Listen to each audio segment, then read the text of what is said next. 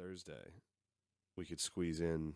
Thursday's the 18th, October 18th. This Saturday, I got to give a talk about drugs to teenagers. So that's gonna be really lit, dude. I'm gonna talk. I'm bringing in fucking. Oh, dude, I'm gonna. There's gonna be conspiracy theories. It's gonna be fucking wild, dude. What kids? Just a bunch of fucking kids in West Philly. A bunch of young minds in West Philly are gonna. You're gonna come in and tell them about drugs. Yep. I can't wait. I'm doing a drug talk. It's gonna be so sick, dude. And like a bunch of little high school kids.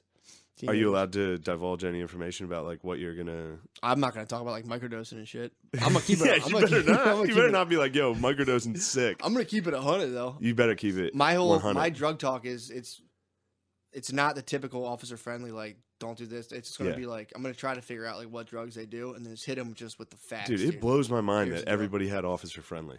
Yeah, it's crazy. I thought he was a fucking local where I was from. Dude. It's like Santa Claus, dude. He was like friendly. There was like 50. It's like the Undertaker. There's been like 50 different Undertakers. I bet it was like that. Yeah.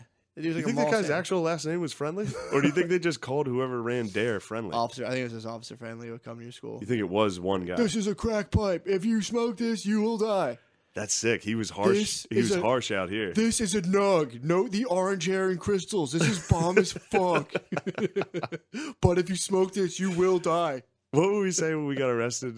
When we got pulled over? What was it? Like the judge was going to be like, oh, did you hold it in? Did you fucking... We were talking about how we got caught with a bowl in down south and how the judge or when the cop was there after we're leaving, I was like, I can have my bowl back? And the guy was like, yeah, dude, take it. And how we actually had to go to court. The judge was like, wait a second, did you guys have your finger over the shotgun when you ripped the bowl? May I see the piece? Wow, this is custom glass, pretty thick. This is pretty tight. You may approach. Oh, man. Did you guys smoke a Newport directly after to increase your buzz?